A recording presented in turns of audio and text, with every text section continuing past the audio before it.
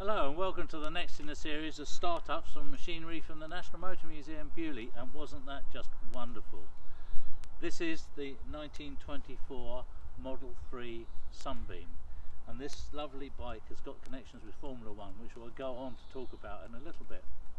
A little bit about Sunbeams and this particular bike, and I got it out because it really is a favourite, one of my favourite machines in the museum. This model, the Model 3, came out in 1915, and they were used by the War Office as general purpose courier bikes and used during the Great War, and indeed the Model 3 with a few refinements went on to be manufactured through to 1926. It is a 500cc, well 499cc single side valve. It's 85 bore and 88 stroke, so it's over square, and in top gear you can almost say the well-known saying, it fires at every lamppost. It's a lovely long-legged slow revving machine, just a beautiful bike.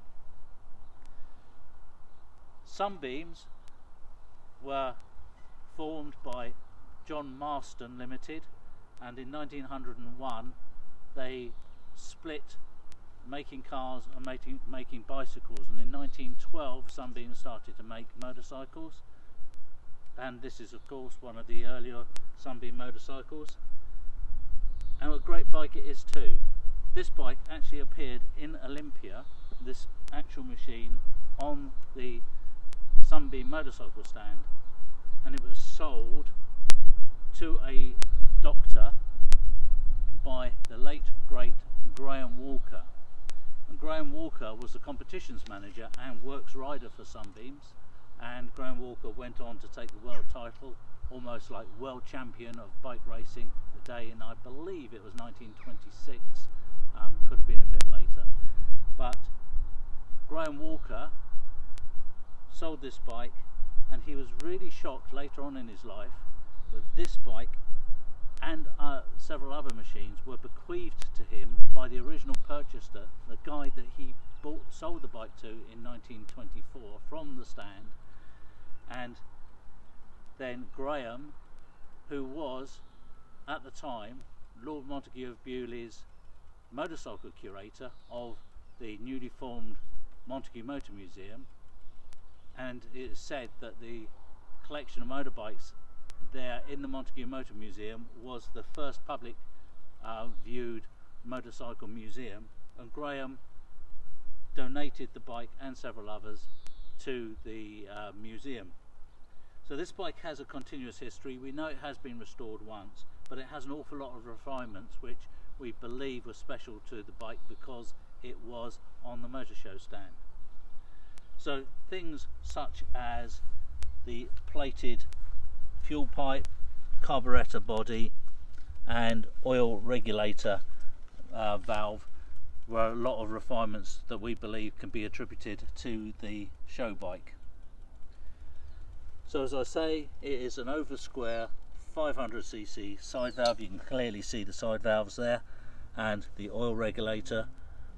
It has a war department refinement, which was a chain driven magneto, very precise. And then if you come through, Druid front forks with suspension, and the suspension on the rear is a heavily sprung rear seat. And then if you look around the bike, you will see a cable and rod operated drum brake. And then if you come round the other side, you'll see a gear driven speedometer drive coming through, a right angle drive and a cable up to the speedometer mounted on the handlebars. Here we have the oil system. It has a oil pump which is stripped through a sight glass straight down into the crankcase, but if you feel it's running a bit low in oil, you can suck up a piston full of oil and direct it straight down into the crankcase to give it extra oil.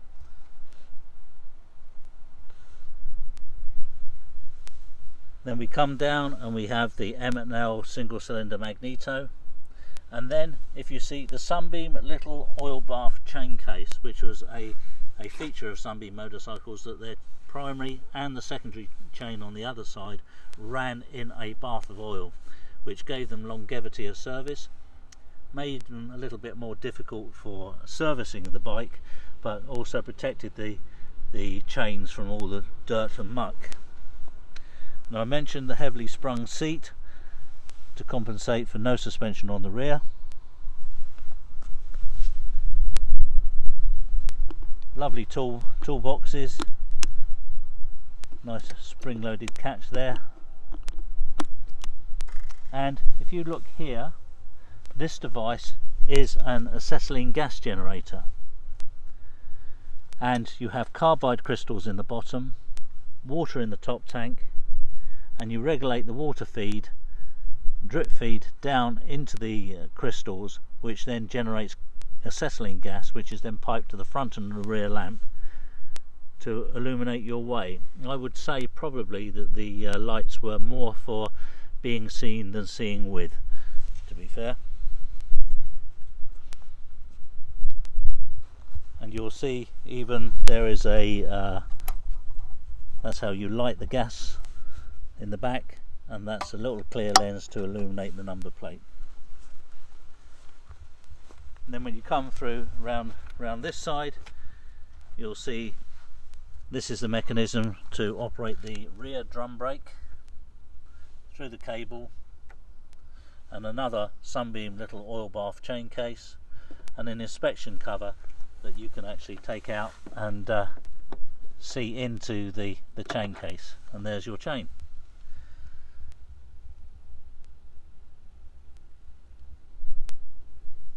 Moving along, this is the kickstart and the clutch mechanism, and the gear lever for the 3-speed gearbox. And then looking at the handlebar controls, you'll see the gear lever first, second and third. There is actually, you can just about see them here, instructions on how to change gear.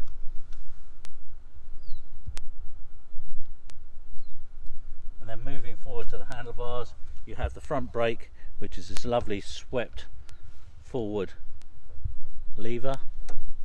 You have the hand throttle on this, and this is the choke mechanism, the mixture, fully closed for starting, and then running you bring it back until it's running nice and sweetly.